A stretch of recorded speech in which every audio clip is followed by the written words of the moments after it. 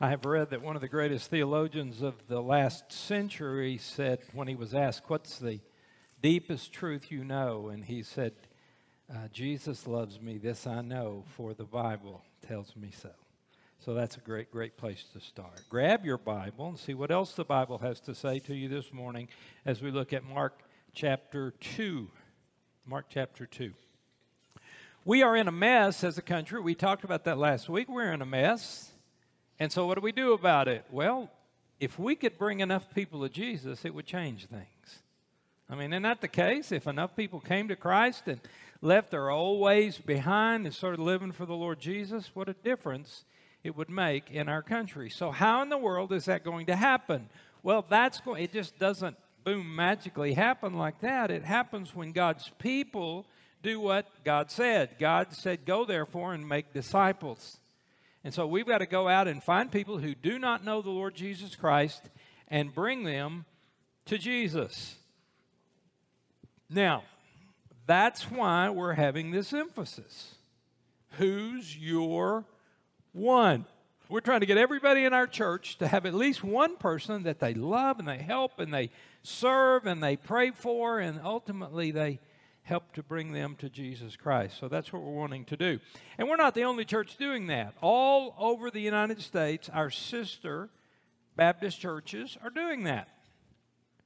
And if all of us would do that, what a difference it would make in this country. Listen, on any Sunday morning, average about 5 million people show up at Southern Baptist churches. And certainly we're not the only denomination or group in the country that loves Jesus, but about 5 million show up.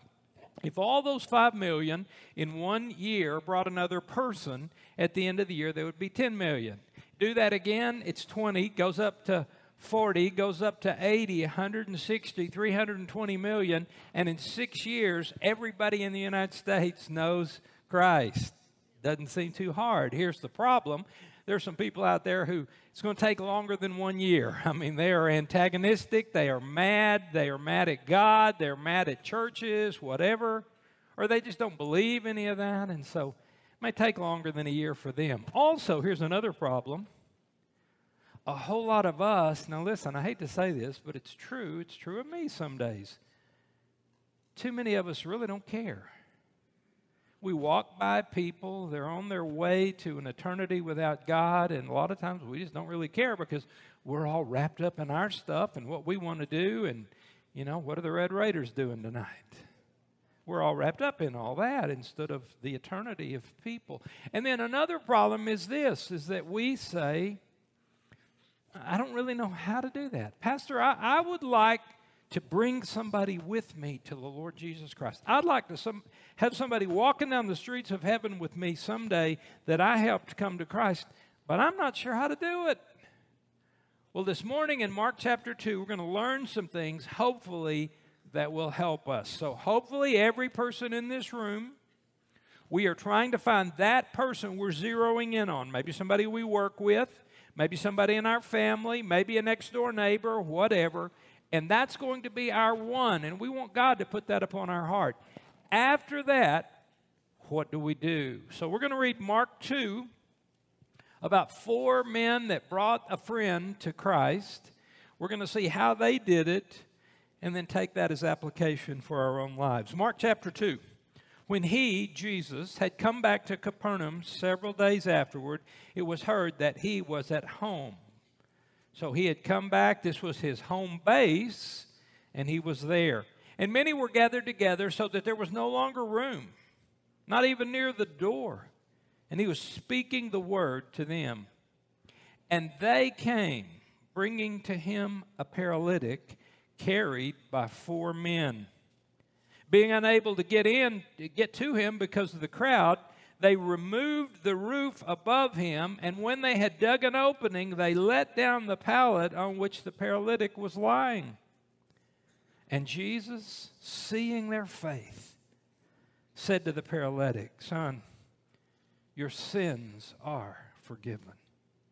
But some of the scribes were sitting there and reasoning in their hearts, "Why does this man speak this way? He is blaspheming. Who can forgive sins but God alone?" And immediately Jesus, aware in his spirit that they were reasoning that way within themselves, said to them, "Why are you reasoning about these things in your hearts? Which is easier, to say to the paralytic, 'Your sins are forgiven,' or to say, 'Get up and take your pallet and walk'? But so that you may know that the Son of Man has authority on earth to forgive sins," he said to the paralytic, "I say to you, get up, pick up your pallet, and go home." And he got up and immediately picked up the pallet and went out in the sight of everyone, so that they were all amazed and were glorifying God, saying, "We have never seen anything like this." Isn't that an incredible story? Now, what's going on here? Jesus was back in his hometown, his home base. He goes out. He had already been doing all kinds of miracles and preaching and teaching, going around. He comes back to his home base. 4 men who had heard, and maybe they had seen Jesus do some incredible things, said, "We've got a friend. There's this guy we know. We pass by him every day, and he's paralyzed, and that is a horrible situation." There were no government programs. There were no wheelchairs. There were no ADA accessibility. I mean, the only way he had to make a living was to beg. And so it was horrible. So they said, "Let's bring him to Jesus." So they picked him up. 4 of them evidently got the corner of the blanket or the pallet or whatever it was, and they carried him to Jesus. When they got to the house, though, it was so full they couldn't get in. Man, I wish it would be like that around here every Sunday. But it was so full they couldn't get him in. And so one of them, somebody said, "I've got a plan. Let's go up on the roof." Now, in those days, the houses were sort of square, and they had flat roofs. And they would take timbers across, and they would put branches over that. And then on top of that, they would put this sort of clay that would harden, and it would be like a brick. And so it would have almost like a solid top. And they would use that for a patio area or for a sunroof or something. And they would have stairs outside their house to get up to it. And so they said, "Let's go up on the roof. Let's dig through the roof. Let's lower him down to Jesus." And everybody said, "That's a great idea." So they went up there and they began to do it. And here's Jesus. He's teaching. And then all of a sudden these guys are digging up above him. Dirt's falling, the branches are drooping down. And then here comes this guy lowered. And Jesus looked at him. Now listen, this guy's paralyzed. But Jesus looks at him and says, "Your sins are forgiven." Folks, you understand what our biggest problem is? It's not our bodies. It's our hearts. It's our sin problem. That's our biggest problem. Jesus looked at him and said, "Your sins are forgiven you." Now everybody goes, "What is he saying?" Only God can forgive sins. Exactly. And Jesus is God. And he said, "But so you'll know that I have authority." I mean, what's easier, to say to him, "Your sins are forgiven," or "Get up and walk"? And he said, "I want you to know." So he said to the man, "Get up, take your pallet, and go." And that's exactly what he did. And the Bible said they glorified God. They were stunned. They were amazed. And they said, "We've never seen anything like this." 4 men brought their friend to Jesus. We can learn from them. What can we learn? What's it going to take for us to bring somebody to Jesus? Hopefully you've got your 1 or 2 or 3. I'm not going to say you can't have 2 or 3, okay? But hopefully everybody's got their 1. What are we going to do? What's it going to take? First of all, it's going to take conviction. It's going to take conviction. We got to be convinced in our minds. It really will help if we get this man to Jesus. These guys were convicted. They knew. They were convinced. They said, if we get him there, Jesus could do something. Maybe they've seen him help other people, or they've heard about it, or whatever. And in their hearts there was faith. And they come, and in verse 5, it says, Jesus, seeing their faith. They believed with all their hearts Jesus could do something about it. That's why they went to so much trouble and effort to get that man to Jesus. They believed something could happen. And Jesus saw their faith, their conviction. And folks, for us to be able to bring people to Jesus Christ, we've got to be convinced in our heart it's going to make a difference. If you're not convinced in your heart it's going to make a difference, you're not going to do anything about it. Why should I go to that much trouble and stick my neck out when it may not even make any difference? But folks, when people really come to Jesus Christ, it really does make a difference. My first year of college, I had been a rebellious prodigal son. I got sick of that. One night I rolled over in my college dorm room bed and I just said to Jesus, I'm tired of fighting. I'm tired of fighting. I'm going to do what you say. I surrender. And I mean, my life changed. It was like black and white went to color. I mean, my life changed. And from that, I had this conviction that Jesus can change people. He changed my life.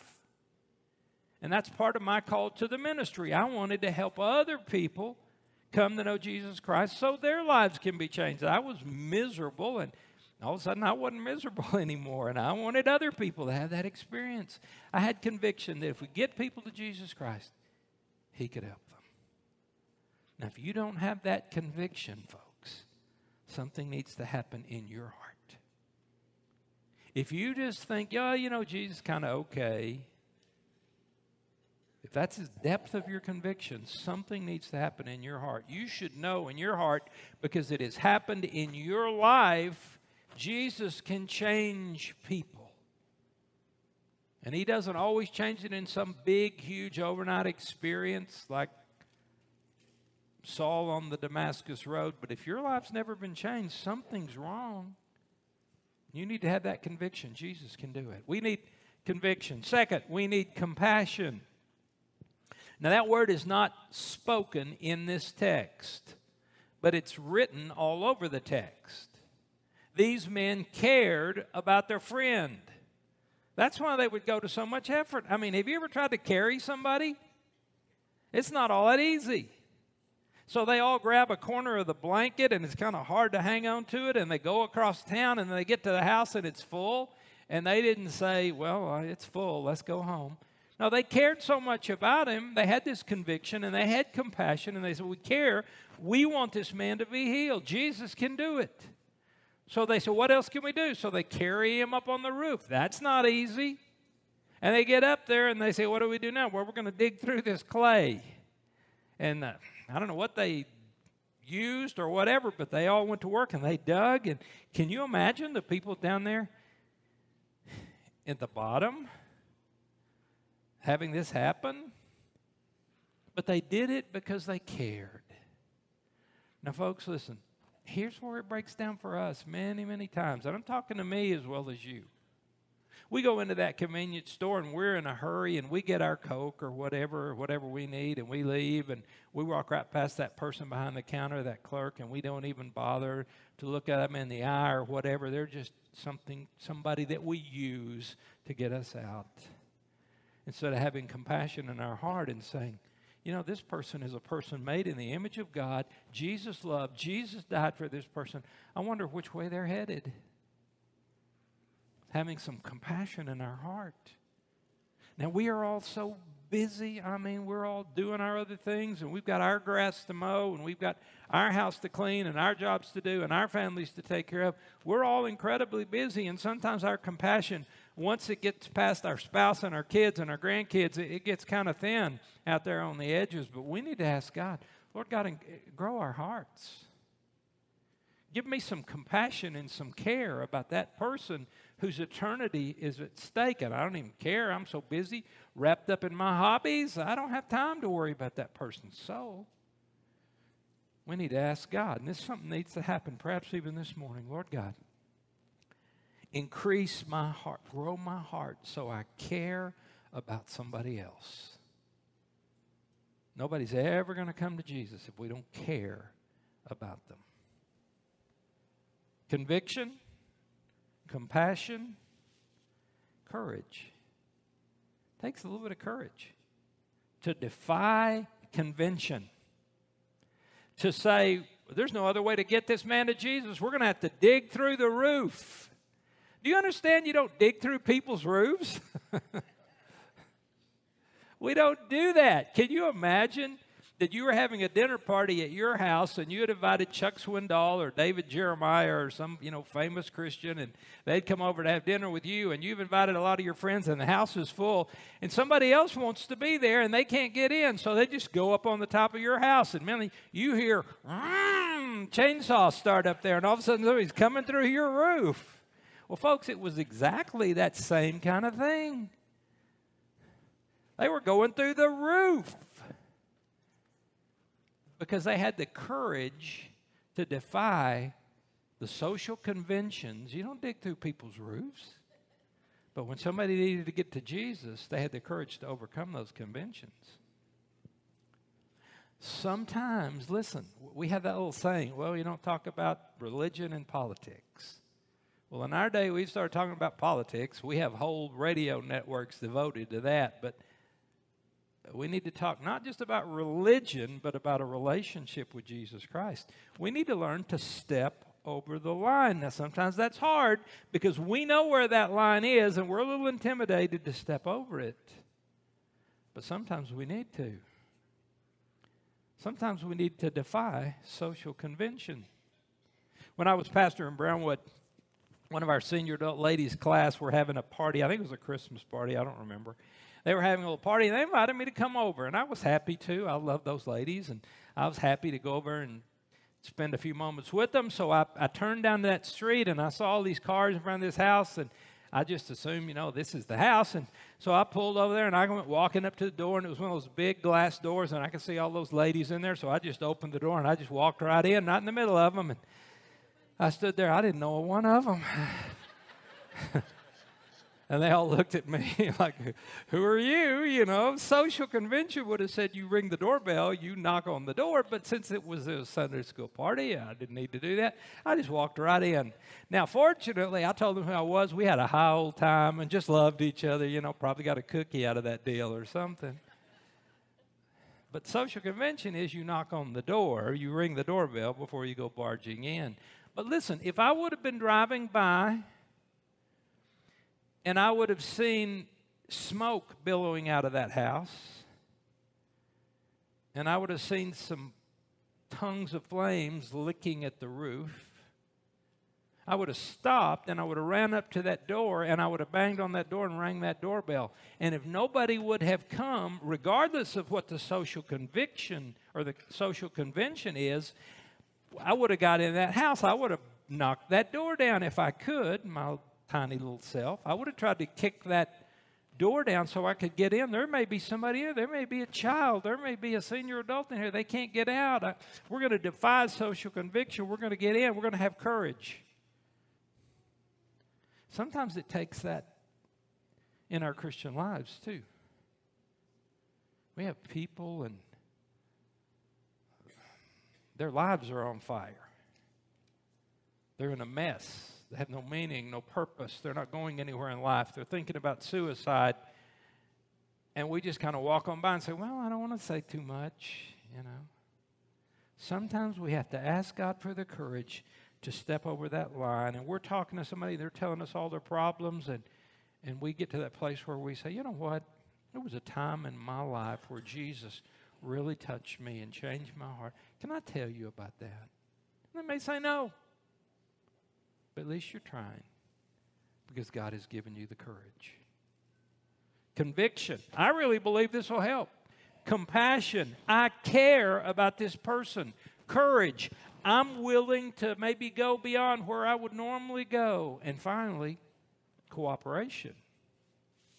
What's it going to take to get people to Christ? Cooperation. Notice what it says here. 4 men, verse 3. 4 men carried him. It's hard for one man. Maybe one man could have done it, but it was a whole lot easier when 4 of them picked him up on that stretcher, that blanket, and carried him across town and up those stairs and lowered him down through the roof. It was easier when 4 worked together.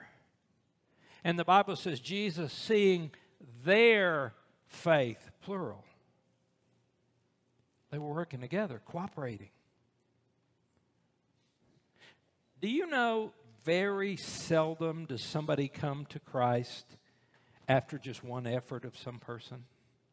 after just one little attempt to share Christ? Very seldom does that happen. What usually happens is a whole lot of people make a touch on a person's life, and finally they get to the place, because God is working, they get to the place where they say yes. Let me give you an example of how it works. Let's say that there's a young lady, and she's mad at God, mad at the world, mad at her family, and she's pregnant, and she's not married, and so she runs away from her home, and she's living out here and just living her life. And her mother begins to pray for her and the little girl, the grandchild, because this girl's got a child. Grandmother's praying. Well, grandmother prays and prays and prays. And one day it dawns to the daughter, you know what? I could get some free babysitting. When I was growing up, my mother always took me to church, and they would take care of me. So if I take my little daughter to church, they'll take care of her. My neighbor said she'll take her. If I let her go, I'll have a couple hours to myself to do whatever I need to do. That'll be great. So the lady says to her neighbor, you said you would take my daughter to church and Sunday school. You want to take her? Yes, I do. So she takes her. The little girl, grandmother's praying, little girl gets to church, and Sunday school teaches her, Jesus loves me, this I know, for the Bible tells me so. And the little girl hears that, and it registers in her mind and in her heart. And then in a few years, she keeps on going to Sunday school, and then she hears about Vacation Bible School.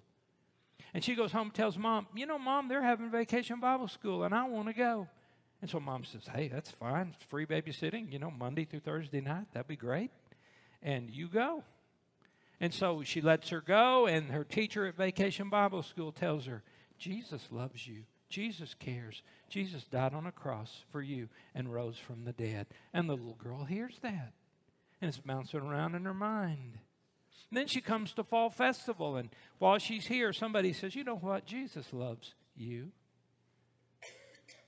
And then she's in junior high, and she goes to a D now, and maybe she does it again in high school. And then she graduates, and she goes to college, and she's at college, and boy, she thinks, man, I can really live it up now because I've gone to college.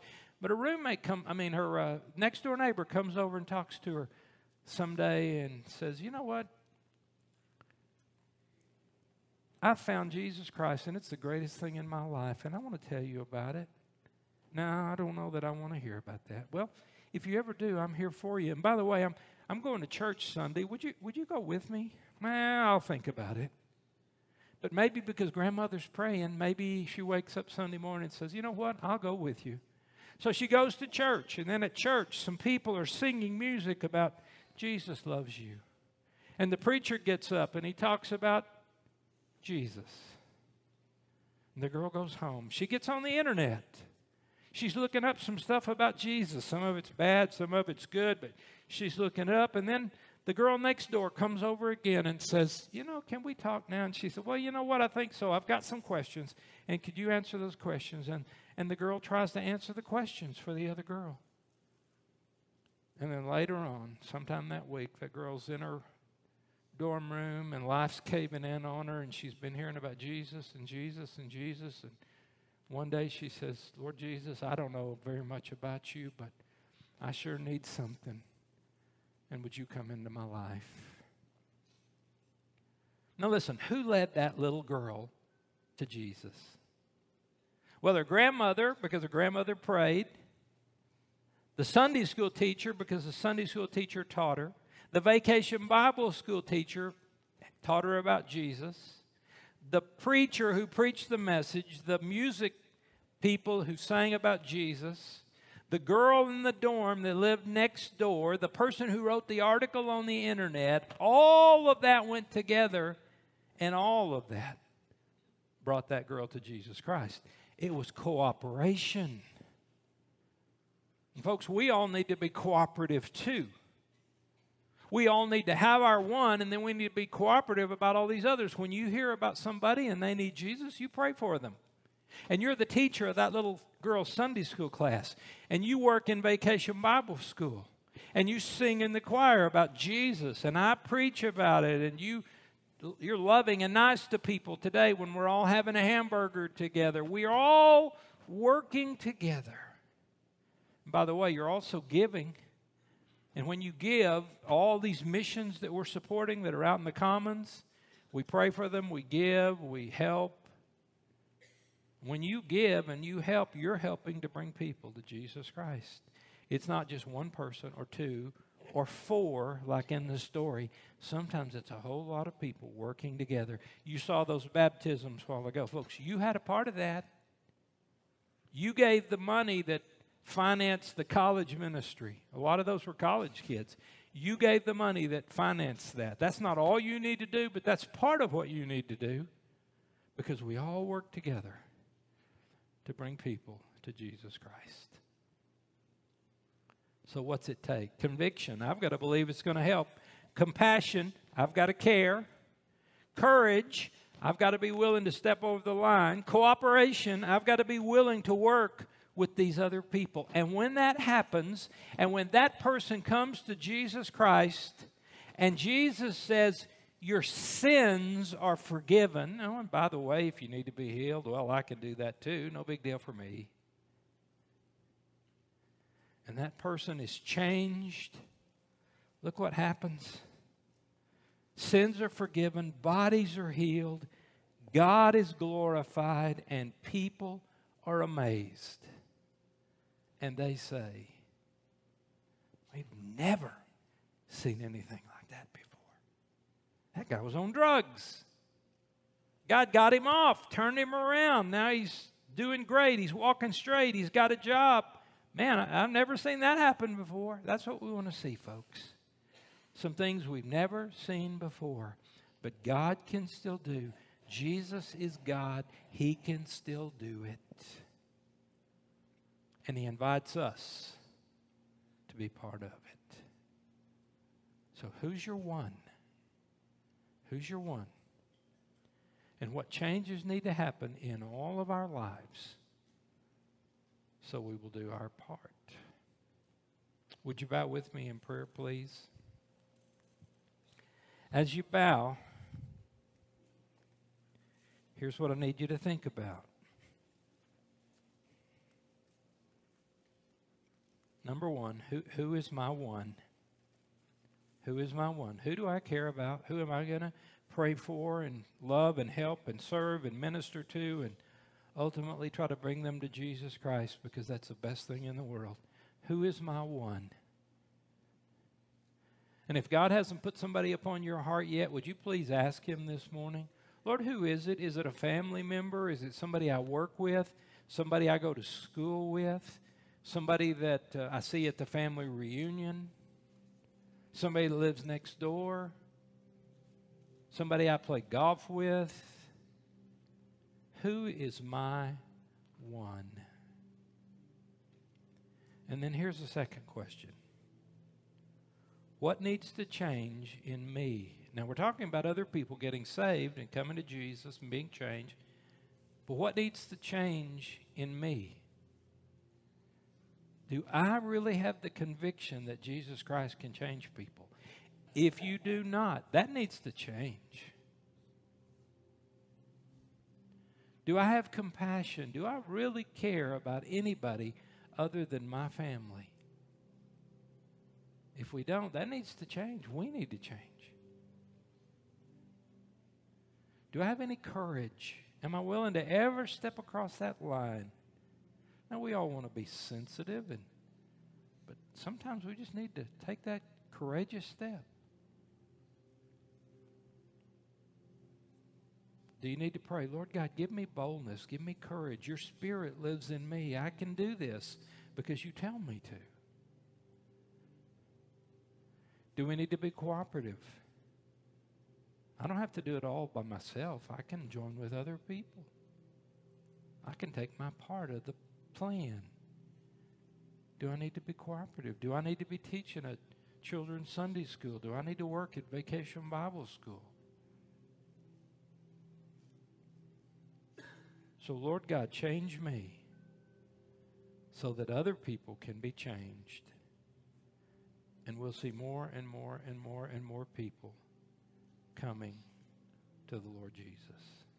And people will be amazed. Father, thank you for a beautiful passage of Scripture. Thank you for that story, a true story. Thank you for it.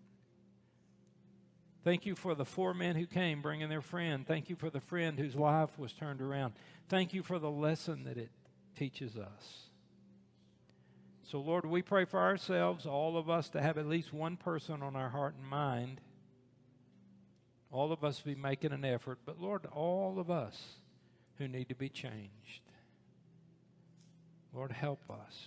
Help us to be the people who will be your evangelist in a dark world. And we ask for that in Jesus' name.